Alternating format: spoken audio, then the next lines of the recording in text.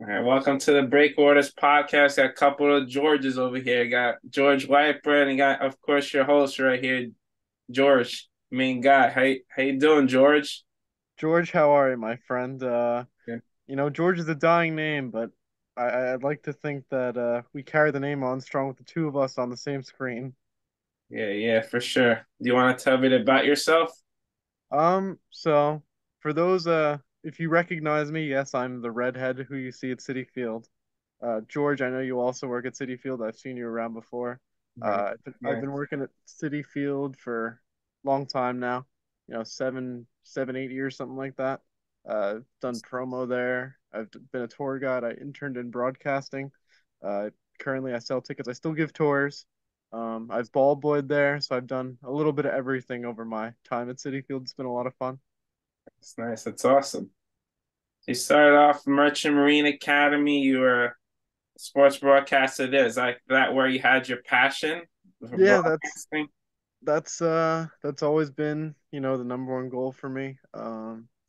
Ever since probably I was in second grade when I'd be playing MLB 2K or NHL 2K or Madden or gosh, even Mario Super Sluggers. I'd mute the TV and I'd just do by play for the game, and it was a lot of fun. And a lot of people told me like, "Hey, you sound pretty good," and a lot of my friends were always impressed with my ability to quickly pronounce players' names, no matter what sport it be. So it was always a lot of fun, and here it are. It's turned into my job, and really, I get to split my hobbies and my job all the same place. So That's awesome. You gotta have MLB the show, man. MLB 2K. Let's oh, come of course. on, man. The show's where it's at. Oh, I play the show. Don't worry. But 2K is where I started. The first ever baseball game I had by way of video games, I believe, was MLB 2K8 with Jose Reyes on the cover. Oh no, it's a throwback. And then I think I had the and the Nintendo. I had the Longoria one, the one after. I think 2K9. Yep, I have that one too. And Hey, then I think there's one with Lincecum on the cover as well, right around when he was winning those Cy Youngs. So nice. That's what's up. So you're all over the place with the Mets. So you're broadcast intern, tour guy, promotional staff. Don't tell me about your roles and how you enjoy it. um, you know, George, I get the sense, you're a diehard Mets fan as well. So you can tag along with me on this. That the big thing a lot of people ask me on tours or just in general about working at City, what is it like to work at City Field? And I give everybody the same answer. It's one thing to work there, just to work there as a job. It's another thing to work there and be a diehard Mets fan that you get to go to pretty much every single game, or you get to work pretty much every single game, and you get to interact with Mets fans. And no matter what it is, whether it's tours, the internship tickets, uh, just being around the game and meeting a lot of really cool people, whether it be fans or other people who work at the ballpark. And I'm sure you can follow up on this, that, it feels like one big family there at Citi Field, whether you're fan fest, whether you're tour guide, whether you're a ticket window person, whether you're a security guard. We all look out for each other. That's one of my favorite parts working there. And you don't have to go very far at Citi Field to find a smiling face, as I'm sure you know. But it's a great place working there, especially as a fan. And I'd be lying if I didn't say that I've stayed for many a games after my work shift ended around the fifth inning. Nice. Yeah, that's the way to go. I also agree with that. I also stay for some games. It's great time for sure. So, well, do you have like a favorite role? Do you have like ones like, oh, this is the great out of all the roles you did? I'm assuming it's probably the broadcast one, right? Oh, absolutely. The broadcasting internship last year, for starters, that was one of the best Mets teams we've seen in our lifetimes. I still think the '06 Mets are the best Mets team I've ever seen in my life. Right. But last year was a lot of fun, helping with Old Timers Day, helping with Keith Hernandez's number retirement, Gil Hodges Hall of Fame induction, just getting to work at City Field every day and being a part of everything like that. You know, Probably the coolest thing I did for Old Timers Day was help organize the players in alphabetical order in the dugout. I remember while I was in the dugout organizing the players last year, my phone blew up with about 49 text messages because SNY apparently got a shot of me standing in the dugout with Mike Piazza right behind me. So my hope one day is to show that to Mike and get him to sign it or something. But there are pictures of me all over the place with Ron Swoboda in the background, with Daryl Strawberry in the background. It was really cool, and you know, since I tell people that I interned last year and worked with the alumni a lot, and Jay Horowitz, we'll get to him in a moment. They all ask me like, "Oh, how's this player? How's this player?" Well, to keep it short, that first of all, every single Mets current player and alumni I've met have all been fantastic. They've all been wonderful. Um, in terms of recent players, I'd have to say Curtis Granderson is my favorite. George, I'm not sure how long you've been working at Citi Field, but in 2017, when Curtis got traded to the Dodgers, I was not working at Citi Field this particular night, but I heard after the game that he got traded the day he got traded, he stood outside the employee entrance in left field and gave all the employees cups of ice cream as they left the building that night when their shift ended as a thank you for the 3.5 years that Curtis was there. So Curtis is definitely number one in my book between current and former players. Brendan Nimmo's also a nice guy, as I'm sure you know, George. We see him over there on the first base line signing autographs and taking photos with everybody every single game. Lindor is also a great guy. We see him doing that a lot. David Wright's a great guy. I've met him a couple of times. Him and I actually share the same birthday. We'll talk about that a little bit later. But every single Mets player I've met, whether they be current or former, they've all been wonderful. That's awesome. That's great. Curtis Grant, it's a great story. Awesome story. That was uh we're talking about the Mets, so we like the moves. David Stearns, like, do you think they're gonna hire Craig Counsell as the manager? What's your take on the offseason? What do you think's gonna happen? Um, well, I will say that I like how quiet the Mets have been. I feel like a lot of times when you have a team looking for a manager, you hear about, person A, person B, person C, person D, person E, person F, person G, and so on. But the Mets have been very quiet. And, in this case, I don't think it's a bad thing. Let the postseason play out. Congratulations to the Texas Rangers, by the way. I'm sure we'll have a lot to say about them. Um, but I like how quiet the Mets have been, just get the job done. It seems like that's what David Stearns has wanted to do since the day Steve Cohen gave him access to the building. In terms of what I think is going to happen, I mean, all signs are pointing to Craig Counsell. He has the Milwaukee connection with David Stearns. It's very similar in football. I mean, you look at the Giants, they have Joe Shane and Brian Dable, the Buffalo connection. So I wouldn't be surprised at all if uh, David Stearns brings his guy, Craig Counsell from Milwaukee, to be the next manager of the Mets. I haven't really heard any other names that are that hot on the iron besides Craig Counsell. So Yeah, that's who I definitely see is going to be the man to lead the team next year in the dugout. yeah, I heard like Mark Kotze, Andy Green. Like Andy Green didn't even lead. It wasn't his Padres team weren't even 500. His teams, and they had like Mark Kotze is like combined like 200 losses. And it's crazy. You can't hire those guys. You gotta go, my man Craig Counsell. Well, for what it's worth, I will say about Andy Green, if memory serves me, I do believe he was the manager of the Padres in Yeah, 2015. That infamous game the Mets blew the 7-1 lead, where Derek Norris had a 5-hit game, had a grand slam in there, and then they had that rain delay with 2 outs in the ninth, and Justin Upton came up, hit a 3-run homer after the rain delay, and then the next day was the day Wilmer Flores did not get traded, and then he cried a few days earlier and hit the walk-off home run off the Nationals. So that was one of the most important losses for that Mets team. We know the run they went on to the World Series, but just a little Andy Green fun fact for you there. I believe that I will confirm that right now, but that's the first thing I always think of when I think of Andy Green. yeah, for sure. So you mentioned the World Series. Let's talk about that. What are your thoughts on the former Mets over there? Scherzer, the Grom getting the World Series, and Jankowski, the GOAT. How could you forget about Jankowski too? Of How do you- course, Travis Jankowski, not only a former Met, but also the first Stony Brook alumni or second Stony Brook alumni to make the World Series. Joe Nathan was the first, if he as long as he pitched with the Giants in the World Series in 2002. the But last person to wear a 16 before they retire it.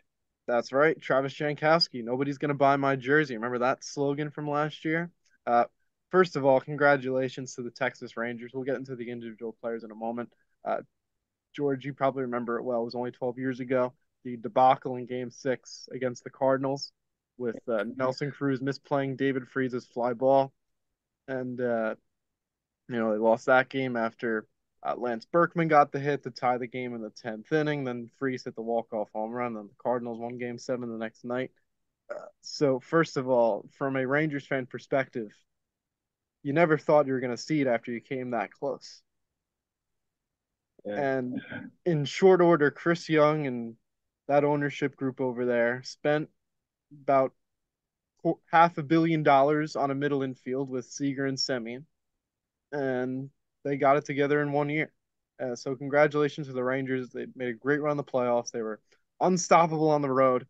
And one of my friends yesterday, who's also a Mets fan and a Giants fan, for our football fans watching, both the 2007 Giants and the 2023 Rangers won 11 straight games on the road, and the 11th and final was a championship winning game in the state of Arizona. Of course, the Giants won Super Bowl 42 in Arizona. But again, congratulations to the Rangers. They get their first World Series after 63 years of heartbreak and uh, triumph. So great for them. In terms of the individual Mets, Travis Jankowski had that big hit in Game 4 in the blowout game. I know it was 11-7, but it wasn't that close. Scherzer, you know what? He fought hard, and I'm not gonna sit here and not be happy that Max Scherzer won or not be happy that DeGrom won. DeGrom's choice. It was his choice to go there, and you know what? 11 months after signing the contract, he's gonna be parading down the streets of Texas with a ring on his finger and a trophy. Good for Max Scherzer. He said he wanted a second ring. He's gonna get a second ring. So I'm happy for everybody involved. But again, the first thing I'll think of is that 2011 team. This championship is not only for Ranger fans who have waited forever, but this is for Mitch Moylan's, Ian Kinsler, Elvis Andrews, Adrian Beltre, Michael Young, David Murphy, Nelson Cruz, Mike Napoli, Colby Lewis, Naftali Feliz, Scott Feldman, Ron Washington. Gosh, I I'm, think Josh Hamilton. yeah. You could name the entire roster, but those are the people I thought of first when Josh Sborz got the last night, something that team in 2011 could not do. And the Rangers got, and I couldn't be happier for him that they finally don't have to think about the horrors of 2011 anymore, the demons of David Freeze, and very poetic that Nelson Cruz retired the day after the Rangers won the World Series. It's funny. Yeah. Yeah. Shout out Nelson Cruz. Great career as well. Yeah. Agree with that. All right. So I'm gonna go at everyone's favorite round, the quick fire round now. You ready? I'm ready. All right. Favorite TV show. Favorite TV show: SpongeBob SquarePants. Yes. Favorite movie. Favorite movie: Office Space. Yes. Favorite athlete of all time. Favorite athlete of all time. This one I haven't been able to figure out.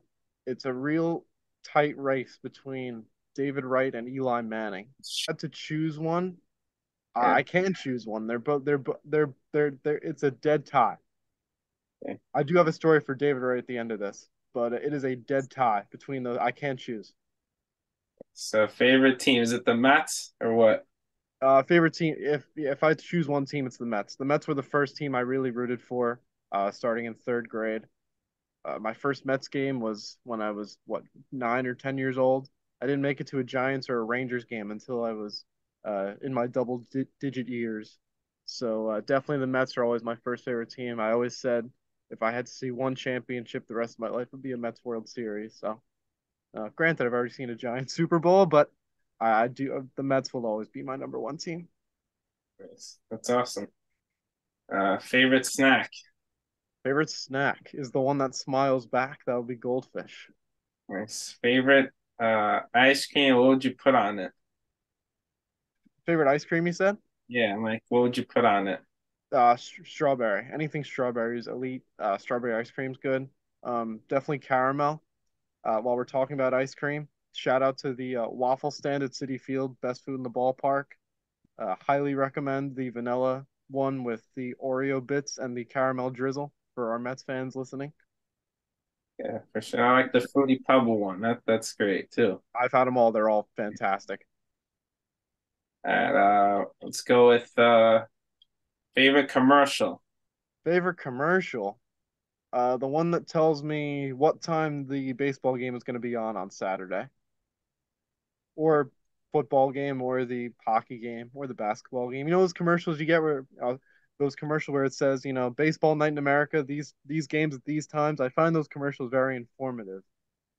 Yeah, yeah, Um, for sure. I I know the Griffey commercial with Jim Joyce is a hot topic right now, but and the Otani one with New Balance. I feel like I see the same three commercials every inning break or every timeout. But I like my reminders of what time my games are, so those are my favorite commercials. Otani's like a Mr. Baseball, revolutionized the game. Well, since you brought him up, where do you think he's gonna go? Um, if I am Shohei Otani, and if I am teams trying to sign Shohei Otani, I think he's going to want to stay out west. I think he's going to the Dodgers. Uh, but I will say this for whatever team does sign Shohei Otani, you have to understand you are signing more than Shohei Otani, the baseball player. As you just said, George, he transcended the game. I'm not sure if you worked any of the Mets Angels games in August, but if you did, you could probably tell that was those games, especially the one on Friday against Senga. Those were more than just baseball games. Those were events. So every game he's going to play next year, even if it's with the Angels, is going to be an event. So you're getting Shohei Otani, the baseball player, and not the pitcher because his elbow has to be repaired. But you're getting Shohei Otani, the hitter, and you're also getting Shohei Otani, who's going to attract people who would probably not normally come to a baseball game, but since he is such this phenom that is out there now, something we have literally not seen since Babe Ruth, you're attracting all that. So where do I think he's going to go? I think he's going to the Dodgers. I Yeah, think the that's Dodgers will open up the checkbook and he will be a Dodger because Shohei he wants to win. He's never made the playoffs. Mike Trout has only made the playoffs once. yeah, yeah. So I think he's staying in California. Can't say he's staying in Los Angeles because remember, folks, the Angels are not in Los Angeles; they're in Anaheim. But I think he goes to the Dodgers to pair up with Mookie Betts and Freddie Freeman in Chavez Ravine. I like that take. Good take right there.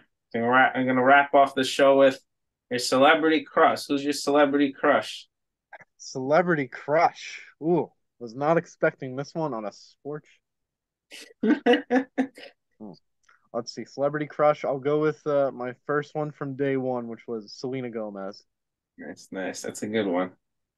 All right, George, thank you for coming on the show. Is there anything you want to wrap off the show with? I did say I had a good David Wright and Jay Horowitz story for the end, so I will. This is a good way to end it. Let's do it. As I did mention, I do share birthdays with David Wright. For our Mets fans out there, get ready. His birthday's in a little over in a month. It's December 20th, which is of course my birthday too. When I was interning last year, I was in the office at Citi Field on December 20th, and Jay knew it was my birthday, and obviously he knew it was David Wright's birthday. So I'm talking to Jay. I'm like, "Hey Jay, can we give David Wright a call? Any shot we can do that?" And he said, "Of course." So David answers in 2 seconds. And moral of the story, I got to wish David Wright a happy birthday over the phone. He wished me a happy birthday. Easily the coolest thing I've ever done. Uh, Not just in working at Citi Field, probably in my entire existence. That is the coolest thing I've ever done. Getting to wish David Wright a happy birthday when I share a birthday with him, him wishing me a happy birthday was pretty cool too. But I that is easily the coolest thing I've ever done. Whether we're talking about working at Citi Field or just life in general, getting to wish David Wright a happy birthday was really, really cool. That's awesome, man. That's a great story. And yeah, he would be my favorite player after that too, hands down. You know. No, he always was my favorite player. He was the first Mets jersey and only, I think, one of only three Mets players' jerseys or T-shirts I ever had. So it's always been a special connection I've had with him, sharing the same birthday. 16 years older than me, he is. Awesome. Where could people find you? Where can people find me? You can find me at Citi Field. I have red hair. Yeah. Um, it's funny, George. A lot of people, after they take a tour, they come back and say, "Oh my, you gave me a tour."